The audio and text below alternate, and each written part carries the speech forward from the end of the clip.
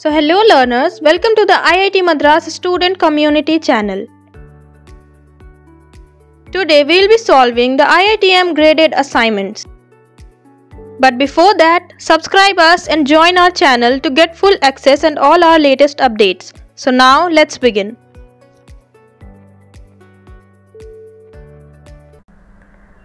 Good evening. Very good evening everyone. So today we are going to do the problems of the graded assignment 2 of statistics. So here we have a good number of questions, 11 questions which we are going to discuss right now. All these are based on basics. So I hope you will be enjoying the class and the assignment as well. Yes. What is the first question? Which of the following statements is or are incorrect? Incorrect. Remember, incorrect. So what are the options given? To represent the share of a particular category, bar chart is the most appropriate graphical representation. Is that only bar chart is the representation most appropriate? Most appropriate. Which is the most appropriate graphical used for graphical representation? Think again. But one thing is sure, bar chart is not the most appropriate graphical representation. In uses of the rectangular bars and all, if you want a proper most appropriate graphical representation, we can use a Pareto chart. We can use a Pareto chart because it will be telling us in either the ascending order or the descending order and give us the exact information. So this is incorrect. The multiplication of the total number of observations and relative frequency of a particular observation should be equal to the frequency of that observation. Perfect. It is really very absolutely correct. So what they have asked? They have asked us incorrect, so we cannot mark this. So this is not the option. Next one, mean can be defined for a categorical variable. What is a categorical variable and what are mean? Mean means it's a number. It's nothing but an average sort of thing. And categorical variable. What is a categorical variable? It takes the qualitative values, not the quantitative values. So this is wrong. But see, this is wrong, but what did they ask us? They asked us for the option which are incorrect. So I have written like this. Now mode of a categorical variable is the widest slice. No, what it is? What is a mode? Mode is like the number of times a frequency is getting, a frequency occurs, the number of times is called as the mode. We suppose like what is the mode in the sense, which one is occurring the most frequently, we call that number to be the mode of that particular chart. Now, wow, here we come with our favorite chart, pie chart. So what is given? This is a figure which is showing the distribution of the weightage of the marks. Wow. All the time I would be you might have observed in my classes, I will be taking the example of the marks obtained and all. So here the distribution of weightage, we have seen the subjects. So these are all the subjects marks, how much percentage they have obtained and all. Now what is the question? How many students, how many marks is this? Means what is the whenever you see the pie chart, first thing it should come is the division of the pie chart summing up to 100. So just check over here, 12, 18, 10, 25, 35. So sum up all of them. It is nothing but 20 to carry and it is 10. Wow. So it is 100%. So this pie graph is perfect. Now let us check for the question. What is the question? If the exam is for total 500 marks, then what is the aggregate distribution of marks in physics, maths and biology? This is very easy. What are the aggregate marks? Okay. Actually, what are the total marks? They are 500. How many marks did physics obtain? Physics, they have obtained 35%. Means how to calculate how many physics marks? It is very easy. 35 by 100 times 500. Then what you would get? Just cancel them off. You will be getting 175. What is the next subject? Math. For math, how much? What is the math color here? Green. So in green color, how many is there? 18%. So this is nothing but 18 by 100 into 500. Right? 18 by 100 into 500. So 5 gets cancelled. Now how did you calculate 18 5s are? How much is it? It is 90. Now what is the next one? It is biology. In biology, what is the color of the biology here? Yellow. So it's 10. So 500 of 10%. It is nothing but 50. Aggregate marks. They have asked you the aggregate marks. What are the aggregate marks? What are the aggregate marks? Just add them up. 175, 50 and 90. Just take them up. Add them up. Total. Find the total. What is the total? The marks obtained here. Now check. 7, 5, 9, 10, 20, 21. So 315. Right? Is it right?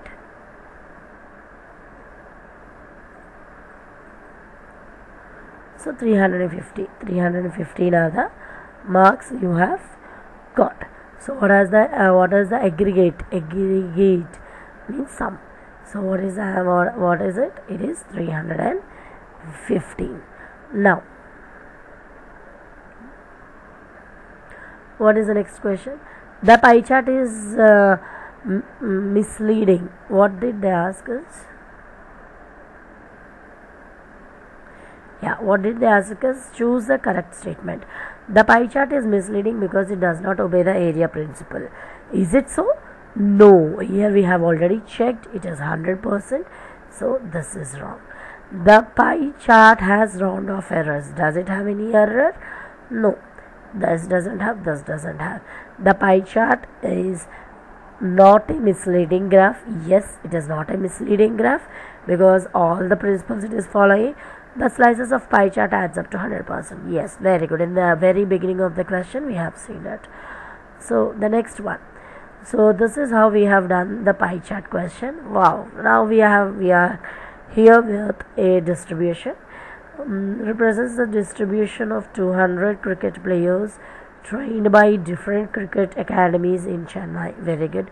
How many academies are there? We have 5 academies and these are the distributions. Very good.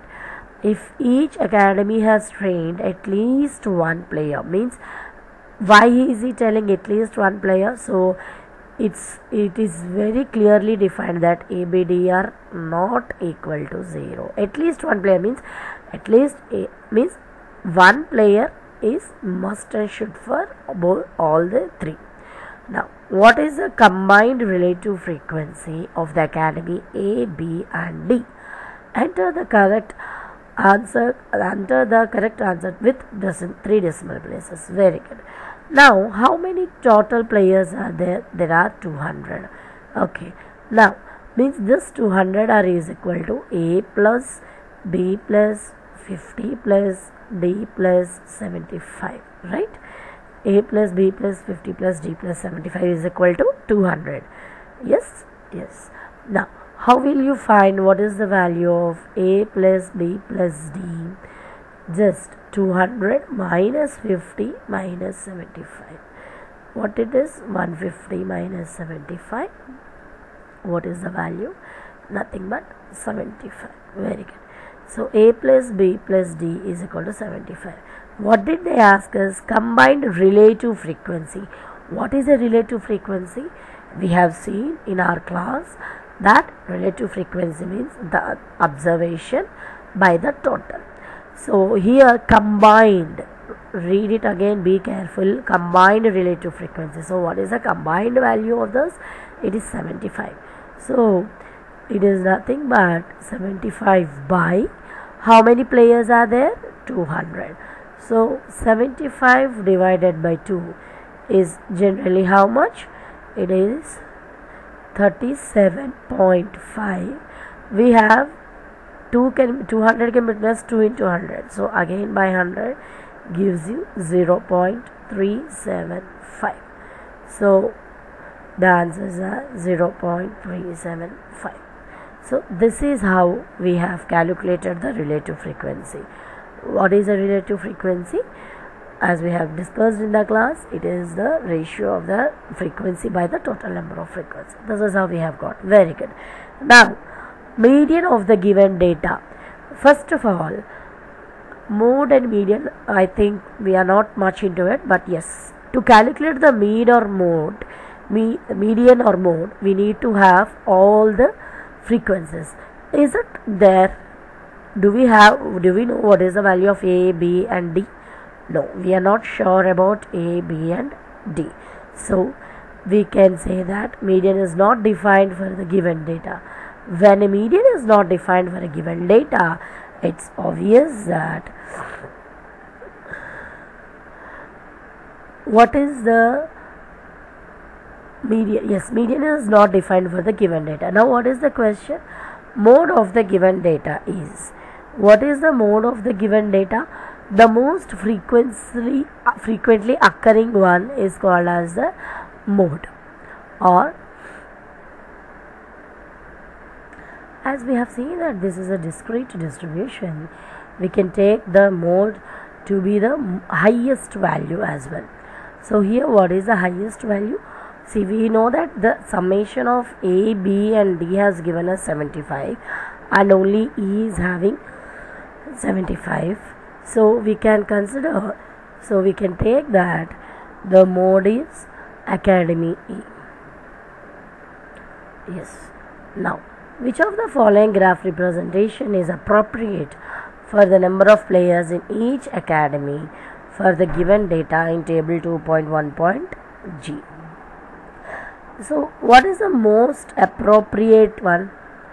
Here we have seen bar chart, pie chart. Pie chart gives us the distribution, Pareto chart. So we can say that both the bar chart and Pareto chart are the correct charts to give us the appropriate representation. So to give the appropriate graphical representation, both bar chart and Pareto chart will be helpful for us. How bar chart? Just to give the normal representation of team academy A, B, C and D. Half Pareto chart by either in increasing order or the decreasing order, it helps us to give us the answers. Now what is the next question? Yes, the data of number of students sharing the rank is collected. Which of the following is or are suitable to represent the collected data? So here they have given us a data. They are asking us to select the perfect one, like to select the suitable one. So we have seen that whenever there is a ranking given, yes, please observe the charts clearly, carefully. Here for us the number of students are on the y-axis and the ranking is on the x-axis. 5, 10, 15, 20 and all. So it is starting from 5. Please observe this. 5 is the starting point. Is it true? Is it good that we will have a start minimum value of 5? This is not a greater distribution. This is just a normal distribution of interval 5. So can a chart start from 5? No. It needs to start from the beginning. So okay, now come down. It is starting from 0, 5, 10. Very good. All the parameters are there. Very good. Perfect. So this gives us the answer. What is the mistake in the third one? The ranking is a parameter under which the other things are considered, like the number of students are counted. So ranking should be on the x-axis and number of students should be on the y-axis. So this is the mistake in both the graphs. Now let us come to the 9th question. Choose the correct statement about categorical data. Come on. What we have seen about categorical data? Tell me. Does categorical data have measurement units? What is a categorical data? What is a categorical data? We have seen that there are categorical data and numerical data. I have taken the class on this categorical data and numerical data. In the numerical data, it will have all the numerical values. And the categorical data also there is a chance, but numerical data is a quantitative data, categorical data will be a qualitative data. It will take the qualitative values and numerical data will take a quantitative variable. So when it is a qualitative variable, yes, so what is that? Categorical data, will it have a measurement unit? No, it will not have a measurement unit. Very good. Now, categorical data is quantitative in nature. Is it so? Is it so? I have just now said categorical data is a qualitative in nature. So wrong. So obviously the option of all the above will be going on. The next answer is categorical data can take numerical values, but no meaningful mathematical operations can be performed on it. So this is how we are doing. Now coming to the next question, what is the question here? The distribution of grades in a statistics class consisting of 80 students is shown by a pie chart. So this is the pie chart which is given to us. Based on the information given, please answer the questions 10 and 11. It's okay, very good. How many students have secured grade B or B grade? So this is the pie chart which is in front of us. Now as usual, let us just check it out whether this is a misleading pie chart or a perfect pie chart. So just go with this. So add them up. It is 5.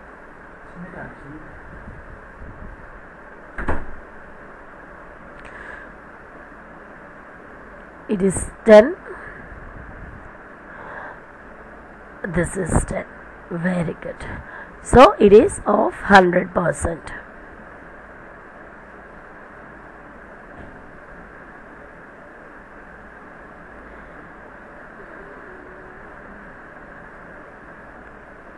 This is 100%. So yes, so this is not a misleading pie chart. Very good. Now they have asked us to find the number of students who have secured B grade. So the different colors are there. It's a very good colorful representation of the pie graph. How many students have secured B grade? So what is the value? Oh, 32.5. So 32.5% have secured B grade of 80. So 80 times 32.5%. 0 gets cancelled, but as it is 32.5, the point of that gets come down. So you could see that all are each and everyone is a multiple of each other.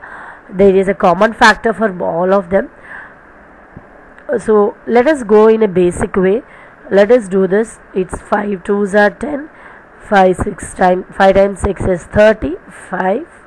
Now 2 times 4. 5 times 13 and 5 times 2. 2 times 2. So in a very basic thing I have done 2 times 13 is 26. So the number of the students who secured B grade are 26. Now what is the ratio of the students secured C grade and A grade? Very good. This is a very good question. C grade and A grade. What is the number of the students? 22.5% of 80. Ratio means like this. Of A grade. What is the A grade of students? 25% of 80. So this 80 gets cancelled. Percent we can cancel. Easy method is 22.5 by 25, which is nothing but 225 by 25 into 10. The point I have removed, the decimal I have removed there and brought it here.